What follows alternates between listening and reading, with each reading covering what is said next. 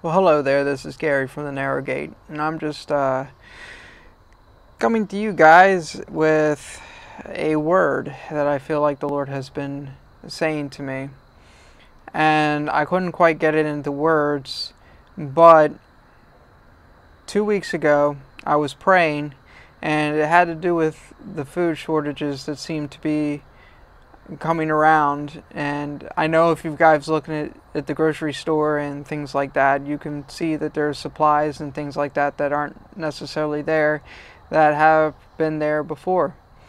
And of course there are some personal circumstances that are going on in my life that would have me pray in that particular way. But I was basically praying in reference to all the ships that seem to be out in the distance off in the shores. And I know some people will argue, well, those ships are just waiting in line to get to the shores to drop off the food supplies that is necessary. Some say that they're, tied to ships in other nations and things like that. But anyway, we know that there are ships out there. There are a lot of people that have taken photos and things of that nature, and they've seen those ships there, regardless of the circumstances. It really doesn't matter. We can tell that there are shortages, at least in the grocery store, as we see right now.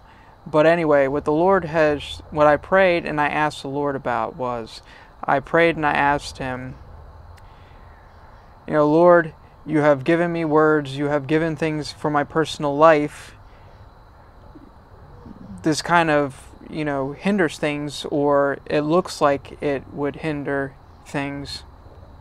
And I was in a quiet place, and I sort of got a vision in front of me as I was standing on the shore, and then all these ships just started coming to the shore. And they look like, freight ships and ships that would carry supplies and things of that nature. But those particular ships were going to the shore, and they were coming towards me. And what I feel like the Lord was basically showing me is that we do not have to worry. We do not have to fret, because the blessings are coming. And regardless of the situations and regardless of the circumstances that you see right now, they're not going to be the same. And if you were going through a particular situation where it seems like things are hopeless, whether it's food supplies, whether it's a job, whether it's sickness, whatever it may be, we just have to press in, seek God, and those things will be there, and God will deliver us. And I also wanted to mention, even though what it looks like in the grocery store, that there seems to be food shortages, if you actually look at your neighbors or your friends or local farms that are growing produce and that do have eggs and other types of animals and plants and things of that nature, those resources are there.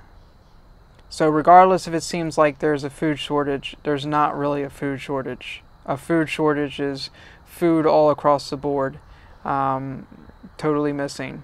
And this includes farms and neighbors and things like that not being able to have the sources to give the food. So I just want to mention to you guys that we do not need to worry. We do not need to fret. And besides all that, I do want to mention that coming up this coming Saturday, we're going to have our next episode, Kingdom Connections. And Kingdom Connections is going to be an audiogram version that is on YouTube and Facebook. So keep an eye out for that. But also, coming out on RSS feed, we are going to have our next episode, and that's going to be episode 6. And it's going to talk about provision and God's provision in hard times.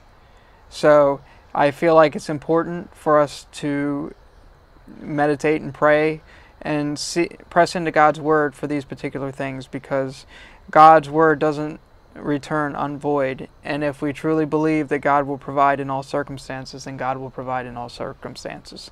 So just sit back and wait for that episode to come out, and God bless.